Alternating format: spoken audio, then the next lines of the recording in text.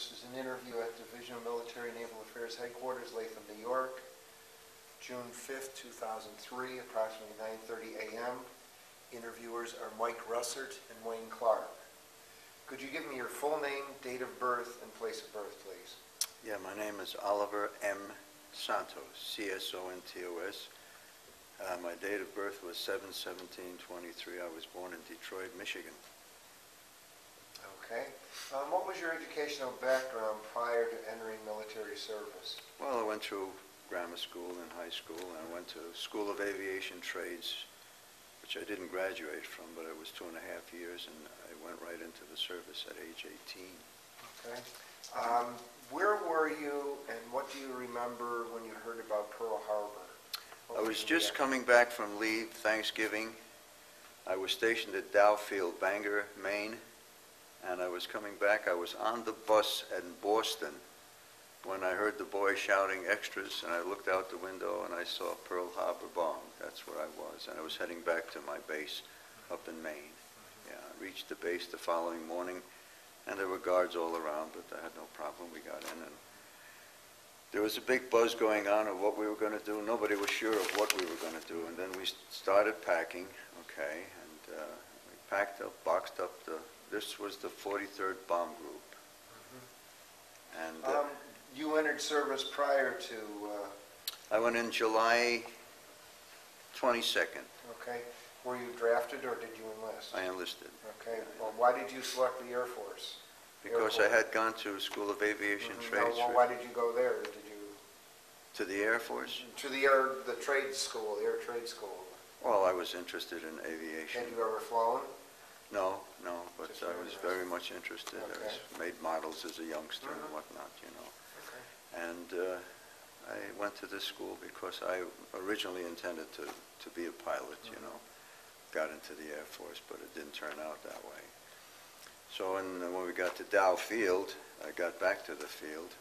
We packed up, and it was several weeks later, we all got on a train and went to Boston, Massachusetts.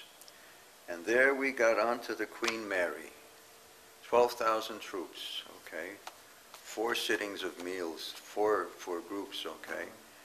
And then we took off from Boston, and we sailed down the coast. We got into the Gulf of Mexico, and we refueled and resupplied ourselves.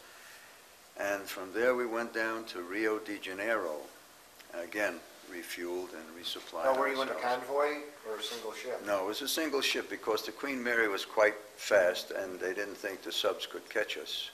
So we got into Rio de Janeiro harbor, refueled, restored ourselves, and we stayed there a day or two. And then we got across to the Cape Town, Africa.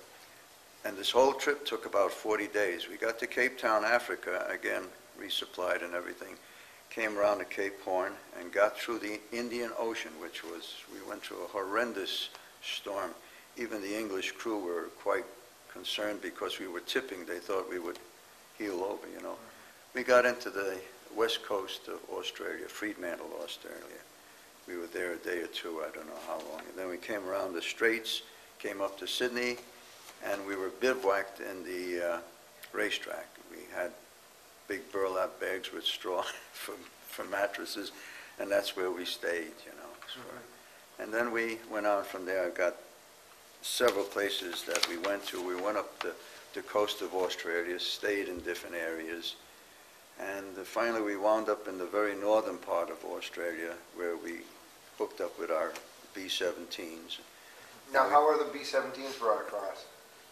I'm not sure. I imagine they were flown across with larger fuel tanks because their fuel capacity wasn't that great to make a flight completely across. So we picked them up there, and then we formed our groups. We had headquarters squadron, 63rd, 4th, and 5th. And we started flying missions out of the northern part of Australia. Were you with the same crew the entire time? No. We were with different crews at different times. I was on various positions, and we flew bombing runs up into the different islands of Rabaul, Wewak, Milne Bay, all of these areas. Here's some more of the photos if you're interested. Okay, why don't you hold these up to the camera and tell us a little bit about them? Oh, this is our crew of the Blackjack. On this one, I was tail gunner, I think, at the time. Whereabouts are you? I'm right here. Now, did you name that plane? No, that was named already. I guess the crews got together and named it all, you know, so. Can you hold, just hold that momentarily, if you would?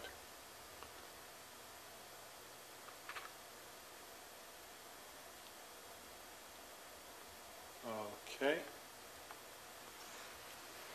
Okay. Now, tell us about that one. That's a different plane, isn't it? No, it's the same Oh, it Blackjack from a different okay. angle. See, Oh, this okay, I is see the one that. side and this is the Oh, other okay, why don't you side. show the other side, because the nose decoration's a little Yeah, different. a little different, and it showed up all our bombing runs and whatnot, you know. Okay. Oh, yeah, I see that. Now, where are you in that second picture? Down here at the bottom, Okay. okay? Oh, can you hold that? Yeah, down here at the bottom. Okay. Thank you. Now, in the bombing runs in the Pacific, did you receive a lot of flack when you went into the bombing runs? Yes, we did receive a lot of flak. We received all kinds of flak, enemy aircraft. These are all the crews that we had, and the pilots, and many of our guys didn't come back, okay? And I had some stuff here. Now, you were with the 5th Air Force then? Yes. Okay. What was the majority of your mission? What kind of targets? Well, Japanese airports, a lot of shipping transports. We had hit the Bismarck Sea Battle, where I got some of the stuff here. We hit the Bismarck Sea Battle and we sunk I don't know how many transports. And it was because of this that our crew was, most of the crew was awarded the Distinguished Flying Cross, as I was too. But we hit the Huron Gulf, Bismarck Sea Battle, Milne Bay. All of these ports where the Japanese were for a good while. And we were bombing transports, and we hit an awful lot of transports, Japanese transports, and we sunk them.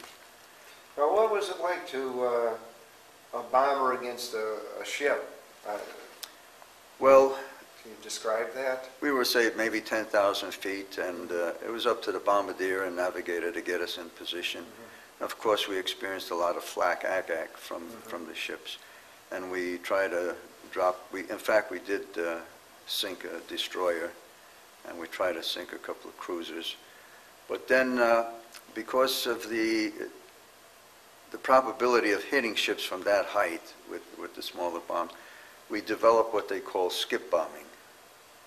Now, this is a thing where you come in, say, maybe 500 feet over the water, and you're heading at a ship, a transport, and you're maybe 1,000 feet from the transport, and you drop your bombs. And they skip along the water, and then, of course, we peel away, and these bombs make a definite hit on the side of the transports, and that's how we developed that, and we sunk a good number of ships there.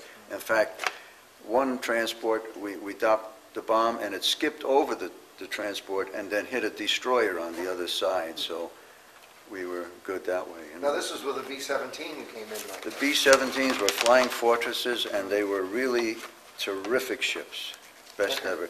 We came home.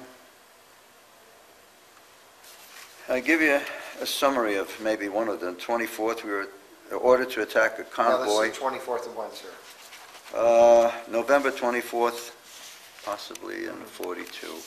Okay, we were ordered to attack a convoy of 5 destroyers coming presumably to Leh. Part of our bombs were fused with 4-second delays, and the others were 1/10 second delays. We spotted the convoy, climbed about 3,500 feet, cut our throttles, RPM back, and made our first skip bombing run at 200 feet at 255 miles an hour. The bombs just hit off the end of the boat, and the ack-ack hit in the tail gunner's ammunition can, exploding about 70 shells. A fire started, and then we rushed back and put out the fire. The next run of skip bomb, our bomb hit directly on or very near the boat, starting a fire, and on the right side of the ship. This time the radio operator and 2 more men were injured, but not seriously. And there were a number of flights like that. That's the way we did it, you know. Now, you mentioned here in the form you filled out you were a flight engineer, but you also served in gun positions also? Yes, I started as a tail gunner, okay, when I first got onto the cruise. And then I went up to assistant engineer.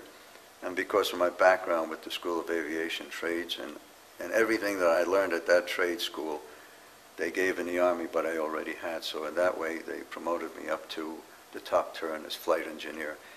And in this, I assisted the pilot, co-pilot, adjusting the throttles, pitch propellers, and transferring fuel from tank to tank so that they would be balanced out. One instance is where we hit Milne Bay, and we skip bombed a ship there too, and we turned around, come back, and we hit some storms, very bad storms, and we didn't think we were going to make it, and we were running out of fuel.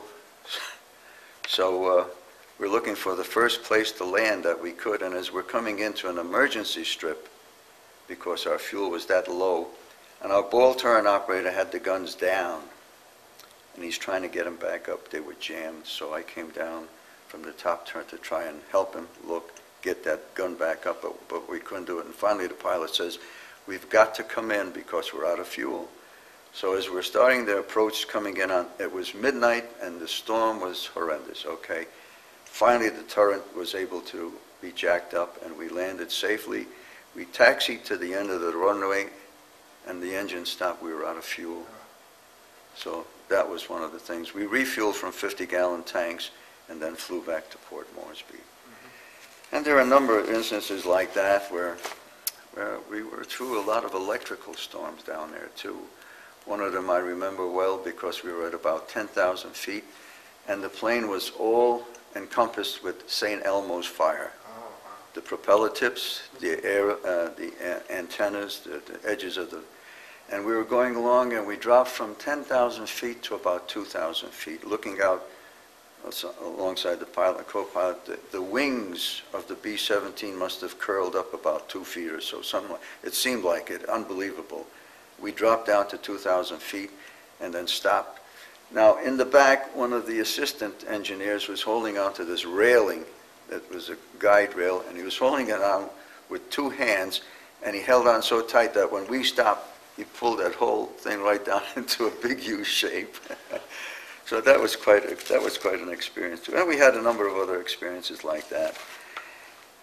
And one time we were going along, we were on a reconnaissance mission, and we were hit by 7 Zeeks. These are the bigger type Zeros, I believe. And the ship that we took wasn't our own B-17. It was an older B-17 that we used for reconnaissance missions. And we were flying along, and these Zeeks spotted us, and they came and they attacked us. They hit us from the front, the side, the back, and unfortunately, none of our guns operated.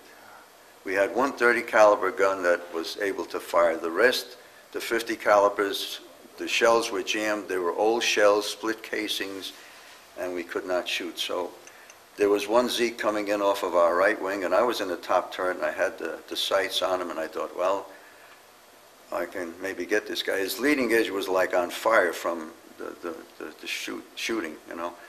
So as he's coming in close, I tried to fire. My guns wouldn't fire, okay. So I didn't know what was the matter. So I grabbed the cables to eject the shells or to put new shells in, and I kept doing that several times, and he's still coming in on us. And he went overhead, and he missed us completely, and I couldn't get him.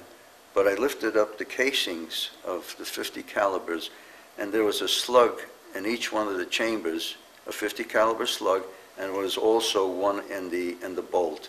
And I was slamming them. I thought my head would be blown off, and my legs, my knees turned to water, and I sat down on the turret, and I just couldn't move for a couple of minutes. But I think it was at that mission there that we got a flak hit, and the pilot got flak in his left thigh. And because we couldn't shoot our guns, the only evasive tactic we could take was to get down low on the water. Now, the Zeeks had firepower, but their firepower wasn't as great as ours. So to reach us, they had to get in real close, and getting down low on the water, they had to pull out before they could actually hit us with any kind of firing. We were that low on the water that we put 4 wakes into the water from the propellers. And standing where I was, I could look into the bomb bay, and the bomb bays don't close tight. I could see sprays of water coming up. We were that down. That was the only way we could get away from them, you know. And we had other missions. The mission that we had there, that we received I received anyhow, Distinguished Flying Cross, as did the crew members. Let me just ask you something. Were there any repercussions? Did anybody get in trouble because those guns didn't work? You better believe it, they got in trouble. We chewed and chewed on people, that was the armament people that were supposed to take care of. Well, there was an older ship and just used primarily for reconnaissance. Those guns were supposed to be working and working well, you know. Now, were those guns supposed to be cleaned daily, like after every mission?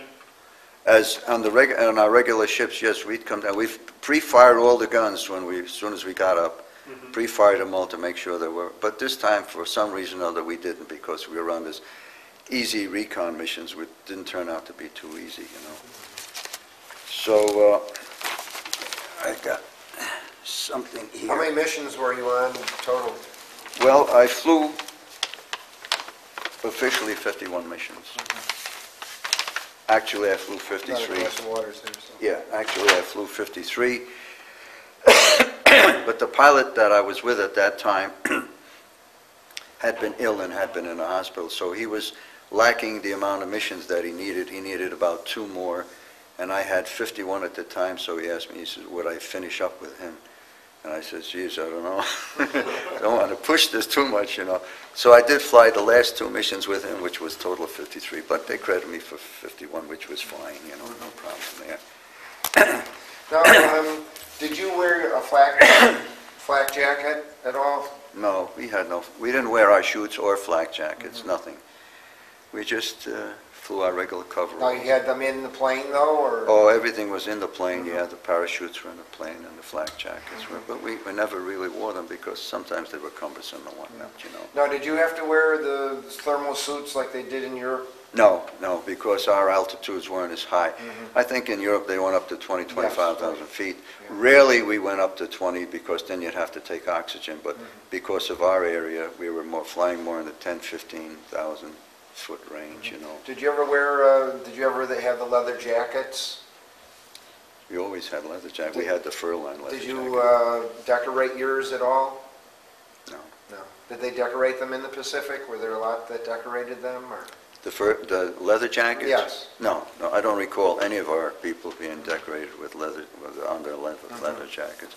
General Guinea decorated us. We were all in line with the DFC. Well, I meant, you know, putting on, painting things on your jacket, like your plane. Oh, I don't recall the emblems. Bomb, you mean, the emblems. No, I don't recall any of that. I was just wondering, because a lot of the European yeah, I know. They guys did did that. We didn't do that. Can I read you a small excerpt from this? On episode occurred February 14th. This was the night raid on Rabaul. Our plane harassed the enemy and drew anti-aircraft fire so that the other bombers in the formation could make their runs without interference. The situation read, this sacrifice was a great risk and the bomber narrowly missed being forced into the sea. That was us. One engine was put out of commission by a concentration of Jap batteries, but the B-17 leveled off and made its own bombing run over the target. The second part of the exploit unfolded on the return flight to home base somewhere in Australia. The plane we encountered one of those terrific mid-summer tropical storms and was hit by lightning. A second engine was damaged and the radio was made useless, so we went home about on 1.5 engines, I guess. Gasoline supply began to run low. The ship bucked the storm, and so forth. But we got home okay, and that was the deal there. There are other, instances where this gives you a great account of what the different missions we had and the pilots and the. How long were you out in the Pacific? Well, we got down there. I think it was we were on the ship on the Queen Mary 40 days. So we landed, I think, sometime in March. I'm not sure just of the dates now. And then I came home in November of 44, 43. So that's a good 18 to 20 months I was down in the Pacific there. Now, you were still in the service until July of 45. What did you do when you returned to the States? Well, I got recommendations from all the pilots. I went to flight cadet school. I signed up as a flight cadet. But at that time, they weren't training many pilots. So we were status quo more or less, So I decided instead of just being status quo, I resigned the flight cadet session. And then I was sent up to Westover Field, Massachusetts as a flight chief, as a crew chief, servicing planes. That's where we were. Not much else, I think, but Okay, what was your reaction when you heard about the death of President Roosevelt? Where were you and what was your reaction? President Roosevelt? Yes. I can't tell you. I don't remember. I don't remember that at all, where I was or what my reaction was at that time. How about did you have a reaction to the dropping of the atomic bombs? Well, I don't know. Of course, it saved a great many American lives. I guess that was the idea of it, to save as many lives as we could. And I think in the final analysis, President Truman did the right thing, even though it was really devastating for the Japanese people. But I don't think without that bomb dropping that they had any intention of surrendering as quickly as they did. But that was it, I guess, as far as that goes. Did you ever get to see any USO shows? I don't think so. Because in the Pacific, in the New Guinea there, it was nothing like that that I can recall that we had any shows like that for any of us, So. Now I noticed that you said that you were injured or wounded, your left knee and your right foot. Was that? That was, yeah. I was injured even before I went overseas when we were up in Bangor, Maine. We were loading big boxes and my leg got caught and twisted and I pulled my knee. And it was pretty bad, but I decided just to let it go and stay with my outfit. When I was overseas, I injured it a second time and busted my foot, both feet. And I was in the hospital for a month or two, but the doctor said they would send me home, but I said, no, I'd rather go back to my outfit. I thought if I had a problem, I could take care of it when I got home, which is what I did. I went back to the outfit after that. And I've got that service disability because of the first knee. The second knee went bad. I got steel pins inside my left foot, and my right foot is slightly malformed because of the injuries that I received while I was in the jungle, Did you have any problem with jungle diseases like dengue fever, malaria? No, they gave us malaria pills. They gave this yellow pills for malaria. But we did have, on occasions, you'd have fevers. I had fevers at different times like that from the jungles and whatnot, But it was a crazy outfit we had over there because one time the flight surgeon brought a psychiatrist through we were in pyramidal tents living in the jungles, okay. And the temperature was about 100, 110 degrees. And he brought the psychiatrist through. We were there, I guess, maybe about a year or so and had been flying. He brought this psychiatrist through, and they're looking at us. And here, we knew they were coming through, okay? So we all put on this heavy wool jackets, okay? And we built a big bonfire. And we all stood around it, heating our hands like, oh, it was great. Oh, yeah, good to be warm, And they're watching us, you know, so after a while when the psychiatrist was leaving, the flight surgeon asked, what do you think of the outfit? He says, I haven't seen a sane man in here yet, you know. So that was one of the things. But we had a great time. We used to get leaves. We used to go down to Sydney, Australia, and come back up again and fly. Unfortunately, we did lose a number of our people that were shot down, knocked down, crashed. Captain McCullough was one of the greatest. And unfortunately, he left 63rd Squadron, went into, I think, the 64th, really shaped them up, took off one day, and I guess his wheel well or something was on fire, and he pulled up, and he crashed, and he was killed. That was one of the better pilots over there. What was his first name? Kenneth, I think, was his first name. It's in here someplace. What do you think, how do you think your experience in service changed or affected your life? Well, it was a terrific experience. It was worth $1 million, but I tell you, it wouldn't take $1 million to go through it again. I don't think it affected my life too much. I got married before we got out of the service, of course, from my childhood bride. And no, the thing of it was because of, I had an incident that happened to me because I was on leave and I was up in New York City in the Bronx and I was walking across the street and my knee would give out on me completely and I'd have to manipulate it, circuit, and do all kinds of things to get it so I could walk again. So I said, gee, this is pretty bad. I'll turn myself into the hospital. And I was on leave. So I got into the hospital, and this was not a good story. The doctors were very nice. They put me in a bed, and the next morning the doctors came around, and this colonel came around at the same time. And he said, what's this guy doing here? He says, well, his knee is bad, and he was on leave. He says, he's on leave, and is coming in here now? They said, yes. He says, throw him the hell out of here. That was a bad experience for me. And I says, after all, being overseas and coming through all this to get that kind of a response from even a colonel wasn't necessary. And things kind of soured me. All the formalities of the service kind of soured me. So that's why I didn't stay in the service. And that's kind of soured me on airplanes too, as far as that goes.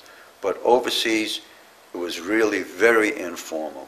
The captains, the lieutenants were great guys. We were all just one good crew, you know, and we respected one another, and that was it. Did you join any veterans organizations when you returned home? I was in the DAV down in Florida for a while, and then I didn't continue. And I was on leave in Sydney when the orders came through, and I didn't expect it to, we were relieved to fly back home, and they had sent all my stuff down as much as they could. I had a few souvenirs, odds and ends, but I never got them. So from Sydney, we went to New Zealand, stopped there, and then went up to one of the islands to refuel. And then from there, we went on up to Hawaii, where we refueled. We stayed there for about 2 weeks in Hawaii. They had to put in 2 big Bombay tanks so that we could make the flight to Frisco. And we took off one night from Hawaii and landed in Frisco the next morning, straight through. That was a good experience. We saw the bridge, the Golden Gate Bridge, and the crew were yelling to the pilot, let's go underneath it, let's buzz it. Pilot said, no way are we going to do that. He says, there may be cables hanging from that thing. He says, we come this far, we're not going down now. But we did buzz it, and we landed at Hamilton Field, and then from there we got orders. We dropped our B-17 off at Oklahoma, and from there I got a ride with the general up to Ohio, bummed a ride, and from there I got some other rides up into New York City to see my family. Did you ever stay in contact with anyone that you served with? Yes, my ball turret operator, Bill Donahue, was my best man, and I did stay in touch with several of the guys. Unfortunately, 2 of our crew, Lefty Keehan and Tom Hickey, that came back with us, again, all the formalities here and whatnot, they decided they would go over to England and fly as a flight crew in England on B-17s. That's the 8th Air Force. Unfortunately, they never made it back. Okay. Did you ever use the GI Bill? Yes, for training. I did different kinds of job training and whatnot. And I went to agricultural school, and on a GI Bill I got into the jewelry trade, but nothing ever developed of it for me. And we got into farming and whatnot. And, then I got out of that, and then I got into the state, and I was a heating and ventilating engineer, assistant. I was a heating and ventilating engineer. Did you ever use that 5220 clock? You got to refresh me what it was. It was 52 weeks, $20 a week, kind of an unemployment. I don't think I did I, Nan? I did? Yeah, I did. I guess I did. She says, yeah. Yeah, I guess I did, Okay. How about telling us, you wrote down when these were taken, where were those photographs taken? These were taken in, this one was taken in Bangor, Maine, okay?